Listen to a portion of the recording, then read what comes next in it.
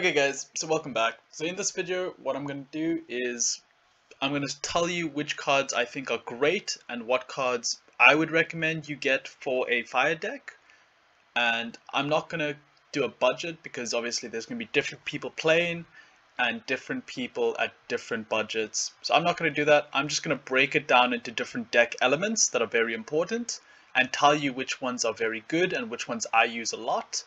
And then I'll also tell you why I think that, and then from there, and based on your budget, you can build the deck however you see fit. So as I said, let's go to the marketplace. And we're going to start with fire because it's the logical place to start. And it's also very simple because we're going to start where I always like to start, which is summoners. So when you look at fire summoners, you can straight away see it's still built to be a melee deck, with the one exception of a Jotun. Jotun will transform a fire deck into a highly explosive archer deck. But apart from Jotun, if you look at beta, it's melee damage. If you look at Chaos Legion, it's melee damage. Dice is Pierce, but Pierce works best with melee. And then Pyre is speed. So technically, you could use Quid, you could use Pyre for archers or no melee matchups, but when I play no melee matchups, I just avoid fire like the plague unless I own a Jotun. So just to start, Jotun is very expensive, guys. I don't recommend or state that you need a Jotun to play this game. It's a very nice card to have. I wish I had mine again. It's $800 now. I sold mine for $630, but no regrets. I would say that if you're new to this game or if you're just building your fire deck, the only summoner you need is a Tarsa. I think she is so strong in the sense that she basically destroys the need for the beta summoners. So Paldo used to be the same amount as a Jotun, but he's been destroyed because of Tarsa. Malric also used to be worth so much, but he's been destroyed because of a Tarsa. And the thing that a Tarsa does that's really crazy is that it basically is a combination of the two beta summoners, but instead of costing 6 mana, she only costs 4, and she's just a cheaper version of a Paldo Emberstorm. So really strong card. Honestly, she's the only summoner you actually need for your fire deck. And because you buy in Tarsa, you already know how we're going to play this fire deck. We're going to play it melee. We're going to focus on melee monsters that have reach. In our position 2s, we're going to focus on assassins and opportunity cards, but I'm still going to give you a breakdown of what other cards you should have. So the next step is always legendaries. So when it comes to the fire legendaries, the must-haves would be a Scorchfiend because it's a budget chicken, and this will be your most used card in your deck because it's basically a free card. So anytime that you don't have enough mana, you're putting this card in to take an extra hit of opportunity, of snipe, of stealth. It's just a really good card. You don't need to level a Scorchfiend. You keep it level 1. Only if you're playing with the really big boys does it matter, because then you can get demoralized at level 4. But if you're playing anything below diamond, you stick into a level 1 Scorchfiend. You do not need to pay $66 to get it to level 4 just for demoralize. You have so much better, more uses for your cash. The next stage that's very important is, I would say, these legendary tanks are really strong. So Grum, super strong because of Bloodlust. Only card that's a non-gladiator card right now that has Bloodlust, so super strong. Magnor, really strong as well, has Taunt. Only fire card that has Taunt right now. So these two cards, very strong. I honestly think all of the other cards are luxuries. So Flame Elemental Elemental Phoenix is a really strong legendary, but you need it to be level 2 because you need the extra magic damage and you need Blast. Without it, it's honestly an average legendary card. Lord of Fire and Ajanu, good cards, but same thing, you need this card to be higher level, so it's got more HP, and then ideally with an extra 2 attack. then it's really strong, because then you could equip this with your Tarsa and he's suddenly a really good card. But it's honestly just a luxury right now. You don't need to get one of these. It is a good card to have, but there are many other cards that have reach that we can substitute him for. Lord of Fire, also a good card, but you also do want some levels to get the benefits and the abilities coming out of him. Oops. Back to the market.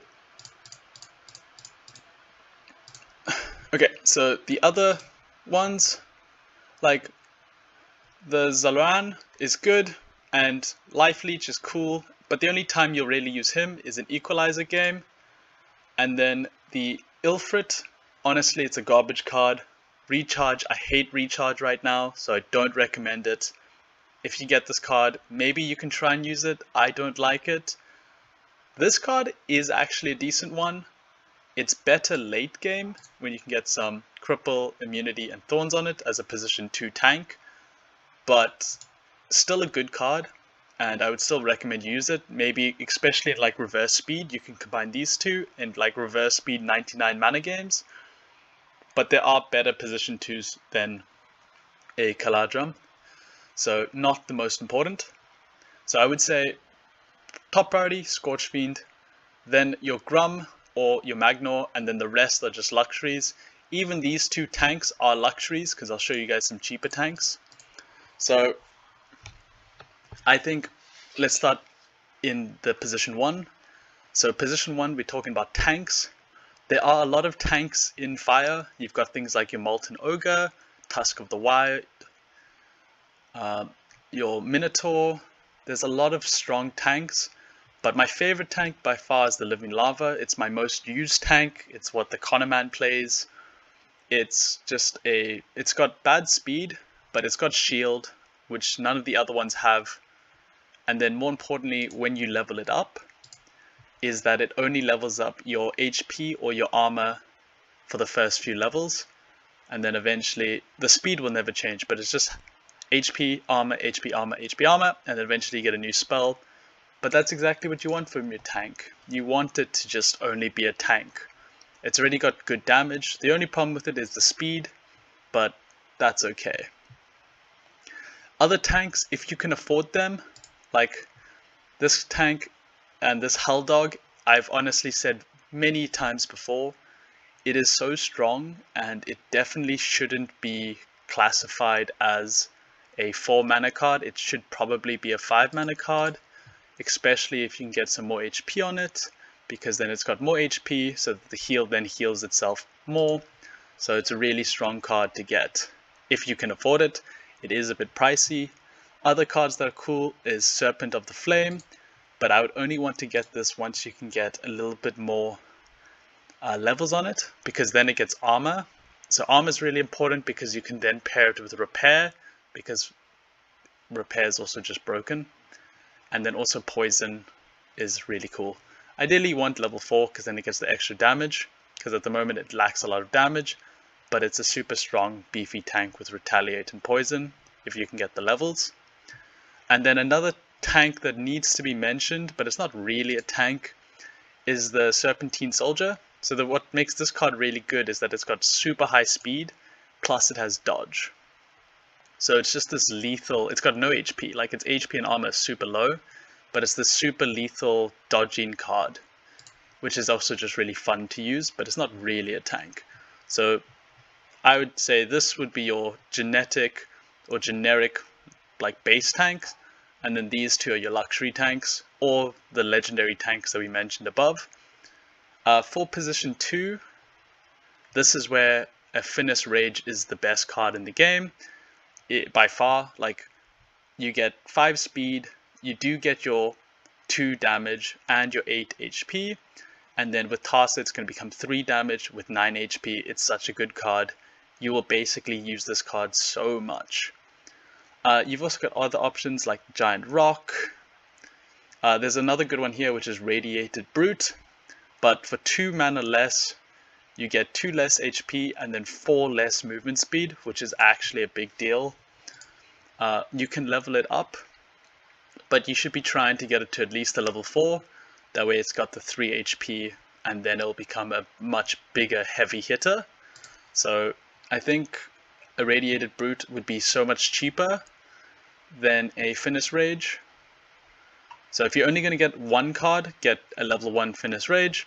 If you got the money and your task is going to be leveled up, you can go with the Radiated Brute as the budget option. Another notable position 2 that's not a melee card would be the Molten Ash Golem. I prefer this card to the Lava Launcher because a lot of people, especially in Silver, will play Magic. So Magic doesn't really do well, like Armored is trash against Magic. So just having a big beefy HP position 2 is good enough for me. So that's quite good. Same thing, try and get it to level 3 just so that you get 1 more archer damage. It makes a lot of difference to get it to the extra damage. Like when you level up a card, 1 speed is not that important, but making sure that your card can do 1 more damage is very important, especially since it doubles the damage in this case. A position 2 that does magic, I have to mention a Elder. I don't particularly like this card, but it does pretty much the same job as the Ash Golem, except it takes a lot longer to get it to level 2 because it needs to be level 4 in that case. And then pretty much this last stand is useless because this card will mainly be position 2, so you'll never really get it to a chance where it will use the last stand. But that's okay. I don't think this isn't a very important card to get. It's not that crucial for your deck, but it's just worth mentioning.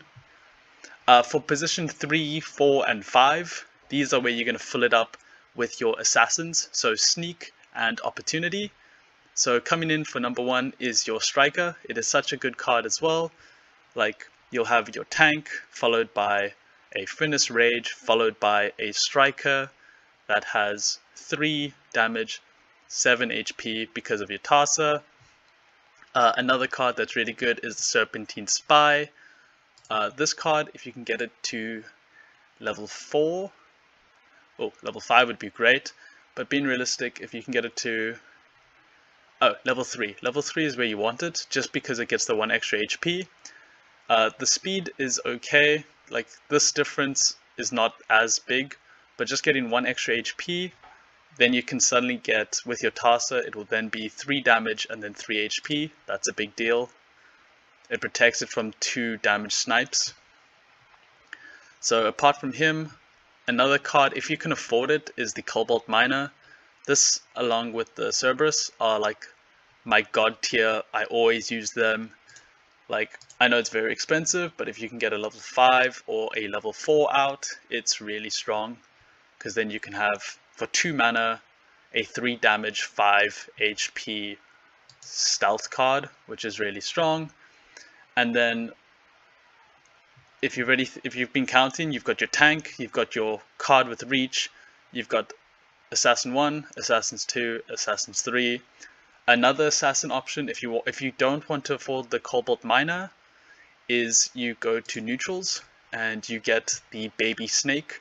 So if you can get the big snake, that's good too, but only in like 99 mana games will you use the sandworm. You can get the budget snake, where he is basically, you're going to want to get him at least to level 2. Obviously the higher level you get him, for that extra HP, it makes a difference. But minimum level 2, then you'll suddenly have a 3 mana, 3 damage, 3 HP. So obviously he'll have 1 armor, but he won't have the speed of the Spy. So those are what you'll put in for your positions. But then I think just honorable mentions. As I said, I don't really like playing Magic with my Fire. I find it a bit clunky. So I don't really do it. There are some cool Fire cards, like this new Jin Inferni and Jin Apprentice, but I'd much rather just play a full melee Fire deck. I think some Archer cards are much more viable than the Magic cards in Fire. So some Archer cards that I would recommend is something like the Pyromancer. Pyromancer is super good, purely because it has Blast, so you don't need to pay for Blast. And then if you compare Pyromancer to the Flame Elemental, or Fire Elemental, sorry, It also has blast. The main difference is for 1 mana more, you lose 2 speed, but you gain 3 HP. And when there's things like a serpentine spy that runs around with opportunity, 2 HP is not enough. And when you level it up, it takes a lot longer because you get speed at level 2, and then only at level 3 do you get that 1 extra HP, and then when you get it to 3 damage, you lose that HP. So yeah, I honestly would say get a fire elemental to level 3. It might not even be worth it. No, it's probably worth to upgrade. But basically, you play this card in like equalizer games, because then it's got good damage, good HP, blast, and then the HP is covered because it's got good speed. Yeah, other good fire cards are like, you can just get things like the Etienne Spearman, good damage. And my favorite card of all time is the Fire Beetle. Like, never sleep on this card. It's $2 a piece, but if you can get it to level 3, it does 2 damage, it's got 4 HP, and it's got snipe. Like, this is probably my most used archer card. It's crazy. I love the beta cards for fire, actually. Like the Cerberus, Cobalt Miner, Serpent of the Flame, even the Serpentine Soldier. Like, there's some really strong beta cards for fire. And those are what I use. So that's how I would build a fire deck, and those are the cards that I would focus on. The rest are obviously more situational, and I'm sure that there'll be a time and a place for them, but those are pretty much what I would say you'd need to fill out your deck for now. Anyway, let me know in the comments what you guys think. I'm now going to go to the competition. So hopefully in the next video after this one, there'll be the competitions running as normal. I know it's a bit delayed, but let's go. So let's get the comments. Okay, so we got 30 comments that commented pineapple with your in-game name, and we're going to click start. And the winner is Hugo Terra Blanche, or Terra Blanche. Anyway, good enough for me. Well done, Hugo. I hope this is you. And now we go here, and then we go here, and then we go 2 packs, and I've got exactly 601, which is quite nice. Do you think I can click transfer, or do I have to make that a small O? Let's see. Nope, I'm just going to click transfer, because that's what he posted. Hopefully it gets to you. So please like and subscribe, and let me know in the comments what you want me to do next. And if you're a new player, please use the promo code, and I'll happily send you the $0.5 back to you. It just lets me know that people are watching and using the promo, and I'm helping new players join the community. Also, if you find me on the Discord, just pop me a message. I'll happily delegate any of the new players some power.